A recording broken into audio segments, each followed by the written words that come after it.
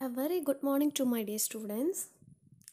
In the previous class we discussed about a poem. The poem name is The Little Doll.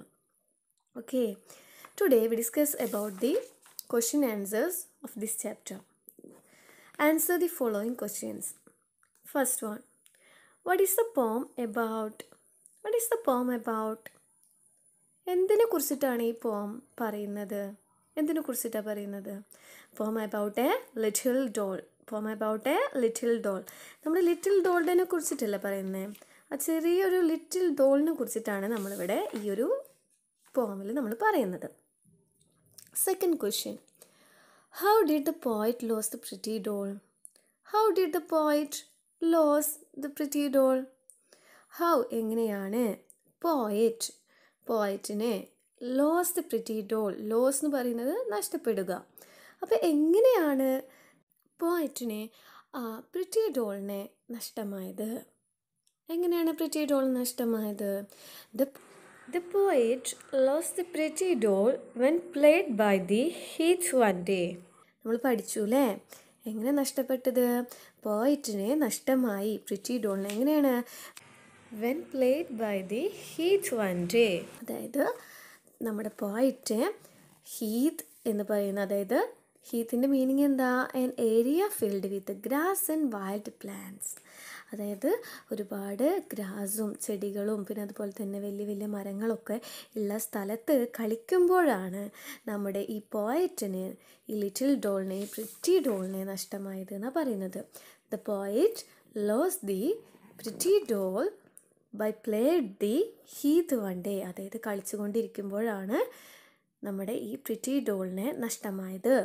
Third question. What change happen to the doll? What change happen to the doll? എന്ത് വ്യത്യാസമാണ് ആ ഡോളിന് വന്നത് എന്നാണ് ചോദിക്കുന്നത്. എന്ത് changes ആണ് വന്നത്? നമ്മൾ പറഞ്ഞു അല്ലേ? അതായത് the poet lose the pretty doll by played the Heath one day. ഒരു ദിവസം അവളെ പോയറ്റ് ഹീത്തിൽ കളിക്കുമ്പോൾ അവർക്ക് ആ ഡോളിനെ നഷ്ടപ്പെട്ടതിന് ശേഷം കാണുകയുണ്ടായി അല്ലേ? അങ്ങനെ കണ്ടതിന് ശേഷം എന്തൊക്കെ ചേഞ്ചസ് ആണ്, എന്തൊക്കെ വ്യത്യാസമാണ് വന്നത് എന്നാണ് ചോദിക്കുന്നത്. എന്തൊക്കെ വ്യത്യാസം വന്നത്? The dolls paint washed away. ഡോളിൻ്റെ paint washed away. ഡോളിൻ്റെ പെയിൻറ്റൊക്കെ wash ചെയ്തു പോയി. Her Ham trodden of by the cow. അതായത് നമ്മുടെ ഡോളിൻ്റെ ആം എന്ന് പറയുന്നത് എന്താ? കൈ. അത് trodden of by the cows. അതായത് കൗസിൻ്റെ, അതായത് കൗ എന്ന് പറഞ്ഞാൽ എല്ലാവർക്കും അറിയാലോ. കൗ വന്നിട്ട് ചവിട്ടി എന്നാണ് പറയുന്നത്. അപ്പോൾ ചവിട്ടി എന്താ ഉണ്ടാവുക? അതൊരു ലിറ്റിൽ ഡോളല്ലേ, അപ്പോൾ അതാകെ ചതഞ്ഞിട്ടുണ്ടാവും അല്ലേ? അപ്പോൾ ട്രോഡൻ എന്ന് പറയുന്നത് ചവിട്ടി, കൗ ചവിട്ടിയപ്പോൾ അത് ആകെ കൂടി ചതഞ്ഞ ഒരു അവസ്ഥയിലായി എന്നാണ് പറയുന്നത്. അപ്പോൾ ഫസ്റ്റ് വൺ എന്ത് ചേഞ്ചസ് ഉണ്ടായത്? The doll paint washed away. Second എന്താ ഉണ്ടായത്? Her Ham trodden of by the cow. അവളുടെ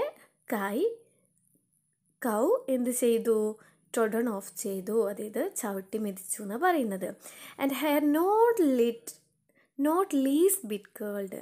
അതായത് നമ്മൾ പറഞ്ഞു അല്ലേ, ആ ഡോളിനെ കാണാൻ നല്ല ക്യൂട്ടാണെന്നൊക്കെ പറഞ്ഞു അല്ലേ? അവളുടെ ഹെയറൊക്കെ എന്താണ്? കേൾഡ് ആണെന്നാണ് പറയുന്നുണ്ടായിരുന്നത്. പക്ഷേ അവളുടെ ഹെയർ ഒന്നും കേൾഡ് അല്ലായിരുന്നു. Not least bit called. അല്പം പോലും കേൾഡ് അല്ലായിരുന്നു എന്നാണ് പറഞ്ഞത്. Okay. Fourth question. What happen to the dolls ആം? എന്താണ് ഡോളിൻ്റെ ആമിനുണ്ടായതെന്നാണ് ചോദിക്കുന്നത്. നമ്മൾ ഓൾറെഡി പറഞ്ഞു അല്ലേ, നമ്മുടെ ഡോളിൻ്റെ കൈയിന് എന്താണ് പറ്റിയത്? The dolls am trodden of by the cows. അതായത് നമ്മുടെ ഈ ഡോളിൻ്റെ കൈ trodden of by the cows, അതായത് കൗ വന്നിട്ട് ചവിട്ടി മെതിച്ചു എന്നാണ് പറയുന്നത്. Trodden of by the cows. Okay, എല്ലാവർക്കും മനസ്സിലായില്ലേ? പിന്നെ എല്ലാവരും എന്ത് ചെയ്യണം? ഈ ക്വസ്റ്റ്യൻ ആൻസേഴ്സ് നിങ്ങളുടെ ടെക്സ്റ്റ് ബുക്കിൽ നിങ്ങൾ കോപ്പി ചെയ്യണം.